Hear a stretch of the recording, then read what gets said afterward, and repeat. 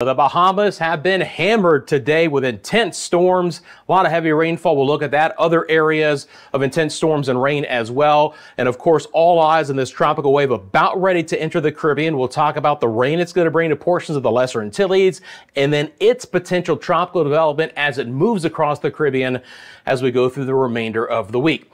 As we get started, thanks to all of our new subscribers here at Meteo Mundo. I appreciate you. I love to hear from everyone. Drop it in the comment section below where you're viewing from and what the weather has been like. And we're going to get started right now. As I mentioned, the Bahamas absolutely raked with intense storms today, and they started early on this Monday. This is the loop over the last 6 hours, but it's been going gangbusters since the early morning hours for the central and the southeast Bahamas.